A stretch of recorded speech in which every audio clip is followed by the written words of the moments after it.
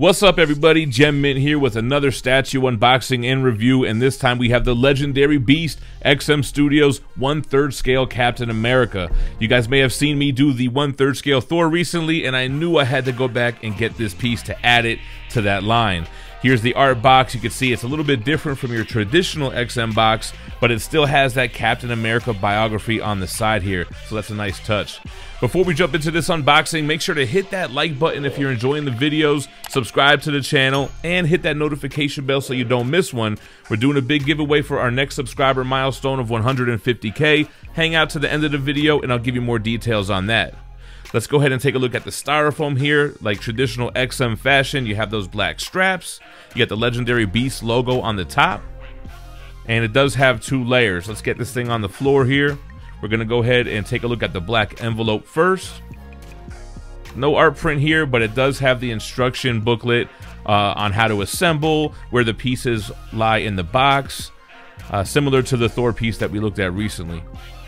A lot of shields in that box.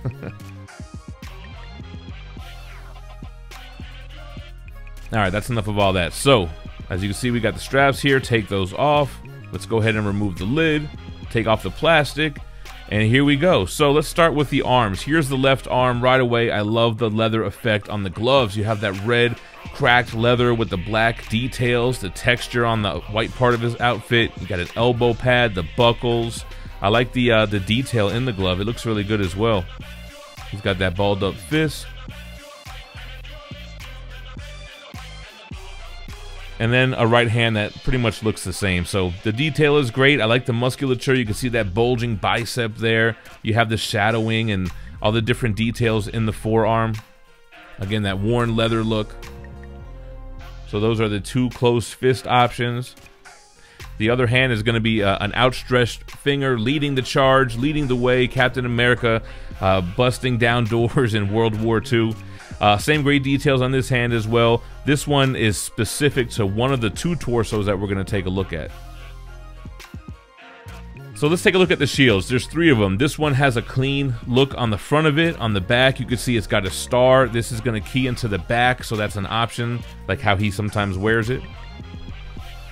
I like that texture on the leather straps and then the vibranium inside. Then here is the switch out. If you don't want to have the shield on his back, you can just plug this star in and have the shield in one of his hands. So that was a pretty cool option. Another shield, this one has more of a dirty look. You can really see around that white rim there. So this one's a little bit dirty, it's a little older, and this is for one of the left-hand switch outs. Again, I like that leather detail on the brown straps, the motion in there. Same great detail on the hand.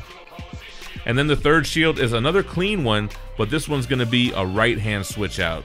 So this one could maybe be more for the modern look to match the modern portrait that we'll take a look at, but pretty symmetrical to the other one that we just saw.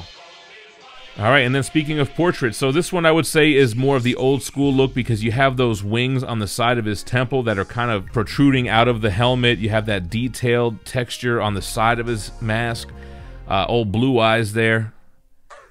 Got the ears poking out. I think it looks good. The skin tone looks good as well. And the other portrait a little bit more modern. As you can see on the side there, the wings are not protruding like the other ones, and this one doesn't have the textured look. It's more of a sleek, modern helmet. You got the strap around his chin there. So a nice option there.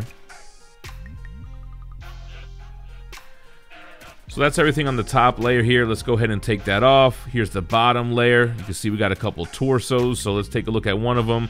This one is going to be for the outstretched pointing right arm.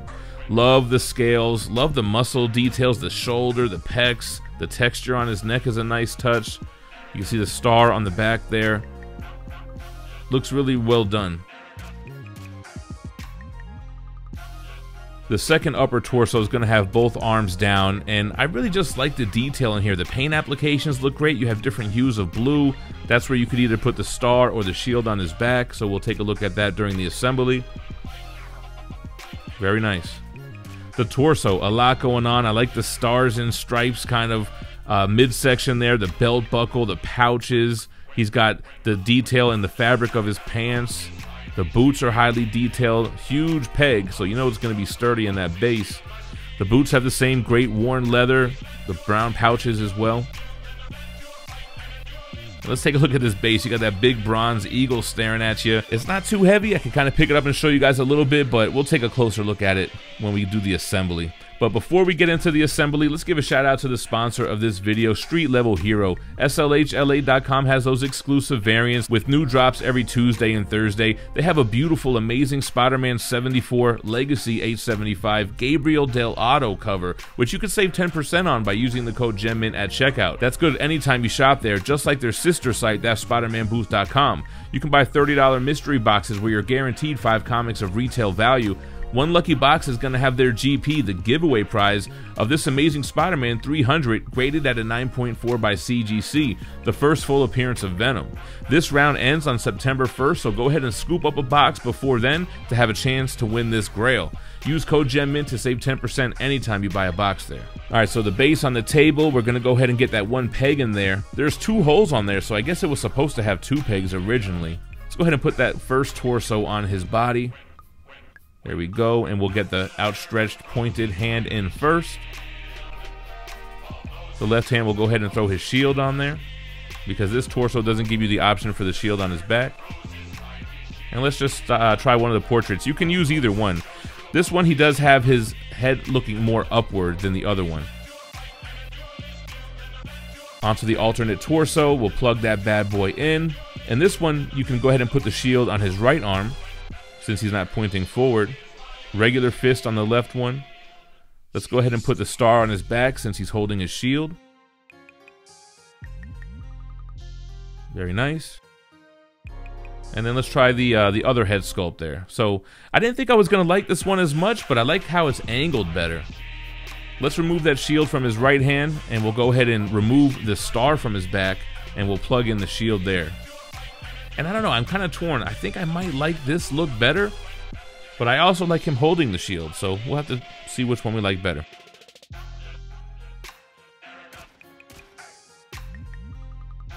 Alright guys, there you have it, the 1/3 scale Captain America in all his glory, and man, it's a beautiful piece.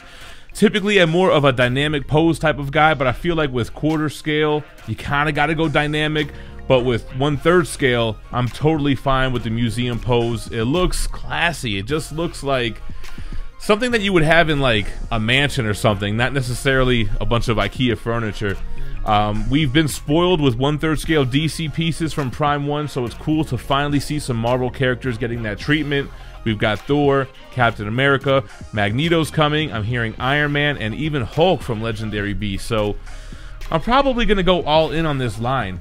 This piece is chock full of detail with the base. It's simple, but it says everything it needs to say about Captain America. You got this bronze eagle representing freedom, representing the United States of America, along with the stars as well. It's got a nice contrast between the bronze and the brown. Plus you have the gravel type of look on the top. The detail on him is bar none. I mean, you got the boots with the straps, you have the detail along the ankles, even going up to his pants, you have texture within the sculpt, you have knee pads, you have intricate line work, folds around like that crotch area, around the back of the knees. We saw those hands and fists up close. You have that worn leather look. Portraits both look great. I think the skin tone looks great. Thor, a little bit on the yellow side there, but I think Cap looks perfect. I really do like this pose, but I think I'm going to have Captain America holding his shield. So I'm probably going to take the shield off his back, put it in his right hand, and I might even switch out to the other portrait, because even though it's looking up, I'm going to have it on the lower level of my Maju case, so I think that'll be a good angle. He'll be looking at you while you're looking down on him. If you guys want to see pictures of Captain America with Thor in the Maju case, make sure to follow me on Instagram at gem_mint_collectibles and see some more exclusive content on there as well. This piece was limited to just 388 pieces. It retailed $1,250 and quickly sold out and started going for almost double on the aftermarket. I didn't pay retail, but I didn't pay the highest point that it's going for, so I got a really good deal, man. I'm happy to say that I was able to scoop this up, add it to the collection. But let me know what you think about Captain America in the comments down below. Like I said, we're doing a big giveaway once we hit the next subscriber milestone of 150K, and we're going to give away this Deja Thoris premium format statue by Sideshow. All you got to do is be subscribed, leave a like, and comment. Once we reach the milestone, we'll go live the following Sunday and pick a random video where I promoted the giveaway and use a random YouTube comment generator to draw a worldwide winner. As always, I appreciate you guys watching. I'm going to leave you with Captain America spinning, but don't go anywhere. I got a bunch of other statue unboxing and reviews for you to check out after that. Stay minty fresh. Peace.